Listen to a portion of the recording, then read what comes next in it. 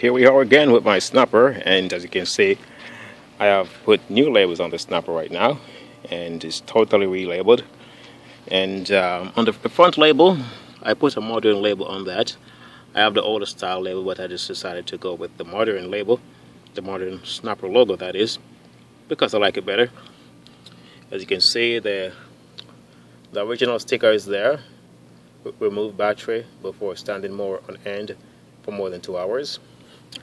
The extra tough and the high vac labels are there. So right now the snapper is doing well, and I've got everything fixed. And one last thing I plan to do with this snapper is put actually lights on it.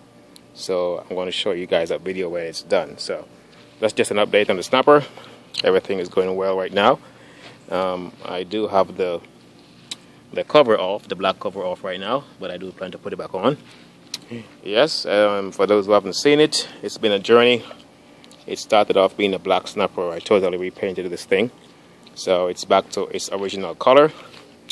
As for the handle, I wanted the handle to be black instead of white, so I just left it black, as you can see.